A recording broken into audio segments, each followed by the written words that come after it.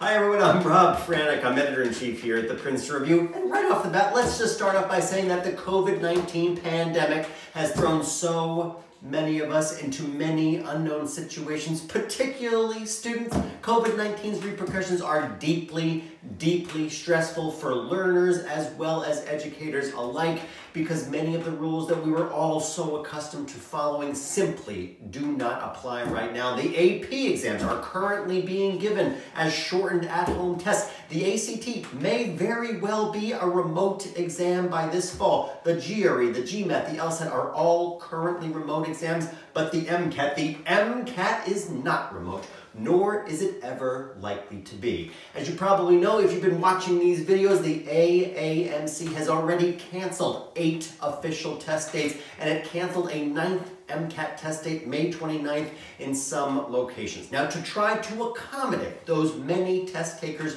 who were affected by those cancellations, while also maintaining safe social distancing practices, the AAMC has added 3 new test dates, 1 in June and 2 in September. It has also shortened the MCAT itself. It is now a not-so-breezy 5 hours and 45 minutes. But shortening the length of the test also allows for 3 different start times per test days, with some slight variations by testing centers. Now, you could very well begin your exam at 6:30 a.m. in the morning or as late as 6 p.m. in the evening. Or if you're one of the really lucky few, you may actually get the time slot at 12:15 p.m.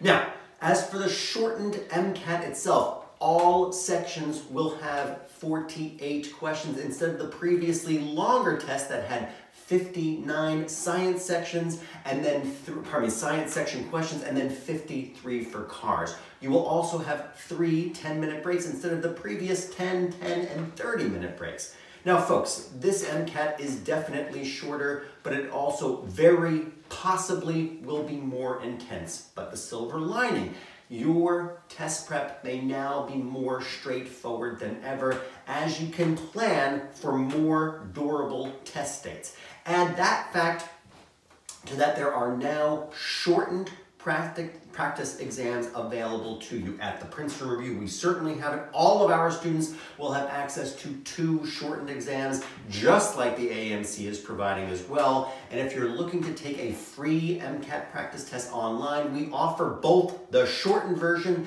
as well as the full-length version. Now, both are linked directly in our YouTube description for this segment here on YouTube. Now, once you've practiced, you'll need to actually sit for the MCAT itself. And spoiler alert, folks, this is where things get a little more unusual. For starters, you will be required to wear a mask when you test.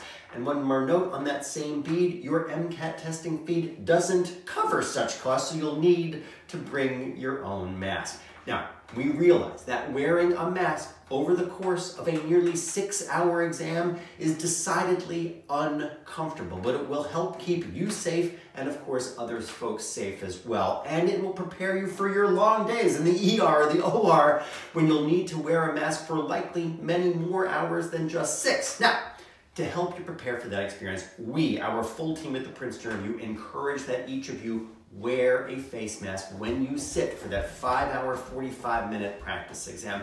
Get used to taking that exam with that mask on your face. The less that your mask distracts you on the actual test day, the more you'll be able to focus on the important stuff. Now, you're also allowed but not required to wear disposable gloves during the test. You'll need to dispose of those gloves in front of the proctors at the exam end.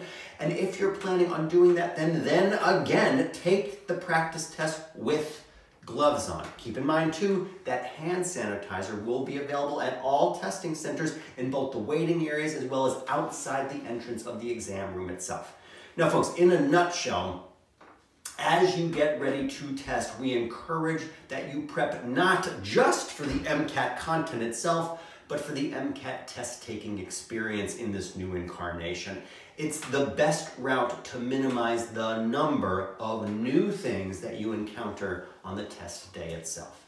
Now, masks, of course, are not the only regulation. If you've tested positive for COVID-19, then you are not allowed to sit for the MCAT unless you've been symptom-free and fever-free for at least 72 hours, and at least 14 days have passed since your last exposure, or you've received 2 negative COVID-19 test results in a row in 24-hour intervals apart. If you've had COVID-19 related symptoms, you'll need to again be symptom-free and fever-free for at least 72 hours.